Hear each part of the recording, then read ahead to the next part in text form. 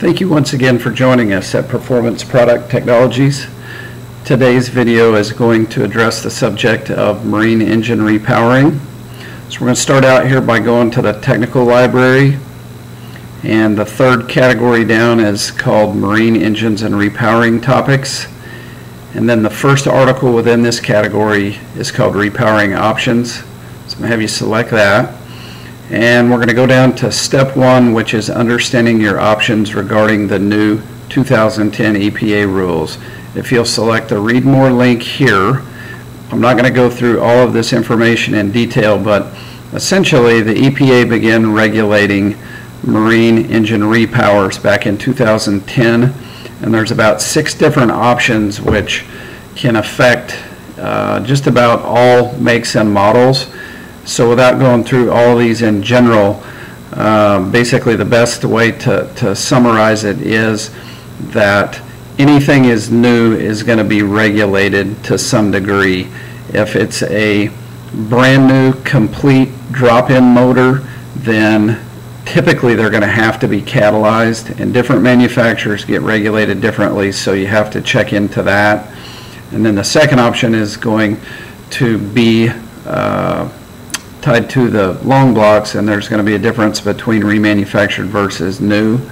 Essentially, the remanufactured Longblocks get a pass because the Longblock is considered to have been out into service before the legislation came into play, so it doesn't get addressed the same way. So I would recommend taking a little bit of time reading this. We put a lot of time and effort into this and addressed how it complies to the different manufacturers and basically what all of your options are at that point. The next step is going to be understanding the terminology. Once you open the Read More link, you'll see this gets into engine rotation, and then this is where you're going to see the different options between a long block, a good written description of what that term refers to, a power package, a bobtail marine engine, also known as a turnkey drop-in, and then a complete package, stern drive versus inboard, transom assembly, transmissions, and all of those related options.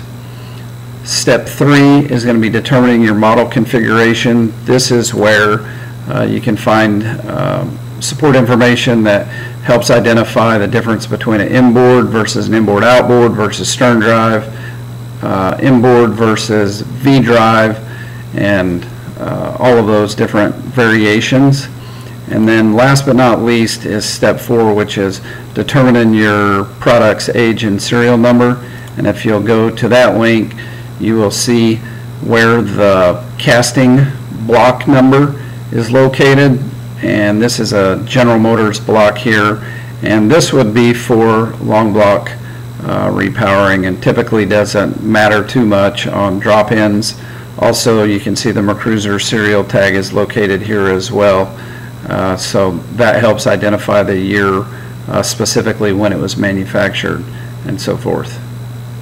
Now, once we know what options are available, what our budget will allow, we can go in and start comparing some prices and see how they all compare. So typically the most cost-effective option is a long block. So if we go to the long block category, we can look at remanufactured long blocks versus new long blocks. Typically the difference between new and remanufactured is going to be price. They generally range, the remanufactured is about $500, typically less than the new long blocks. The new long blocks come with a 1-year parts and labor warranty, whereas the remanufactured products come with a 2-year. From our perspective, the failure rates are very, very similar. They're both very low. We don't find that the new long blocks are measurably better than the remanufactured long blocks. Typically, the reason the remanufactured long blocks have a longer warranty is more of a marketing issue. The reality is that if there is a warrantable service issue with either one of these products, it's typically going to show up in the first 60 to 90 days of operation. So having the warranty for an additional year doesn't really make too much difference. Typically, new Longblocks will come with the tinware, such as the oil pan and valve covers and so forth. So there is some comparison there where you can look at how much time and it would take to move that hardware over from the replacement engine or the engine that's being replaced, and basically the condition of that. So once you know that, then you can also look at par pack engines here, and par packs or power packs, which you will see have reviewed in the terminology section. This basically refers to an engine that is a long block, and they're all going to have a different variety of components, but typically it's going to be the fuel and ignition system. And as you can see, there's performance options as well as standard replacements.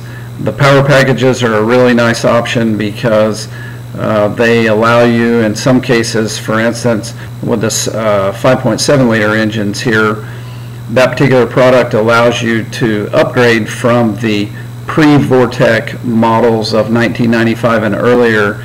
You can upgrade to the current Vortec style, which is a higher horsepower rating.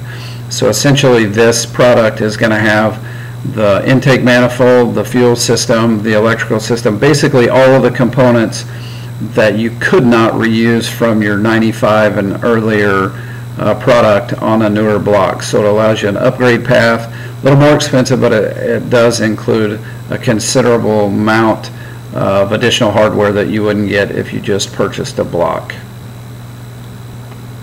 Therefore, after you've gone through and you've evaluated options and you said, well, the reman long block is the most cost effective, but I'd like something with a little more content, so you evaluated the power package and decided that based on cost you'd like to compare how much a bobtail or a turnkey drop-in motor would cost. You can go to that category, and here you can look at different options. Now, one thing to point out on all of these drop-in bobtails, these are Mercruiser manufactured. They are a remanufactured long block with all new accessories. So the cooling system, fuel, exhaust, and accessory drive system, so forth, is all new Mercruiser hardware. So essentially this comes with the same warranty that the new product comes with. But the reason they can do this without having catalyst equipment on them, because they're using a remanufactured long block that kind of gets that waiver, because the EPA is considering that that block was already accounted for in service before the regulation came out. So these products, Mercruiser, they go through the normal Mercruiser warranty. They're a great option for repowering. They fit identically to the way the old ones, the engines that they're replacing, fit in. They've tried to maintain the same harness connections and so forth. And Mercury typically offers some pretty good warranty incentives. They've been offering, if you notice, a special offer for the Plus Series engines. They offer an additional 2 years of warranty coverage at no additional cost. So essentially you get a 3-year warranty with them. So this is a great option as well.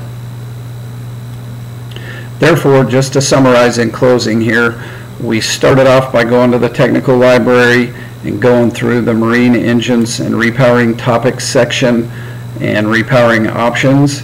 We went through and looked at the 4 steps you need to evaluate when you start the process, understanding the EPA rules, terminology, what model you have, and the age of it. We then went to the long block category and actually looked at product and started out with the most cost-effective being a remanufactured long block, then to the new long block, then to the power package, which contains ignition and fuel system. And then from that point, we went to the highest or most pricey option. However, it does come with some other benefits, additional warranty and all new systems. So really it just comes down to basically what condition the engine is that you're replacing today and the accessories that are on that engine. If all of your accessories are in good shape, then the long block may be the way to go. If the engine is quite old and your exhaust system, cooling system, and so forth has quite a bit of time on it, then a drop-in bobtail might be the best option. Once again, we thank you for your business. We thank you for following us on YouTube, and just feel free to let us know if you have any specific questions or need any technical direction. We would be happy to help you out. Thanks and have a great day.